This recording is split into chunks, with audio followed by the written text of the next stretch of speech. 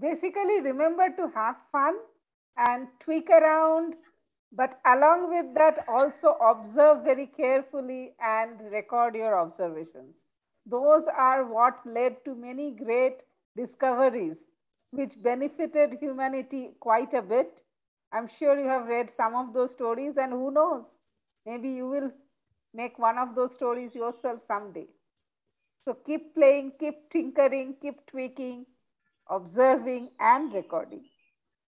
Just the sheer energy that all of you children you have brought in is amazing, right? So Prachita talked about everybody is a winner, and I really want you to feel that.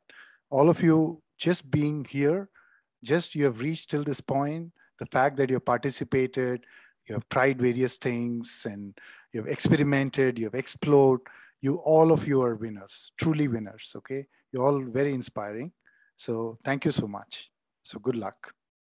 It's good to see so many students participate.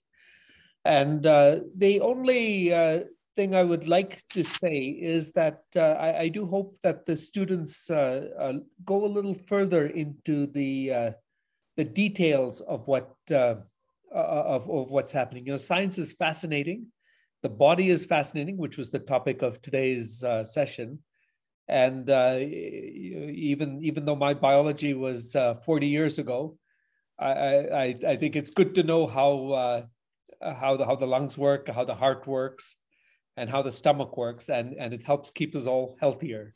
So do go a little further into the basics of the experiments that you've done today. So it was a pleasure for me to participate, and I hope to do so for years to come. Hey, what are you doing?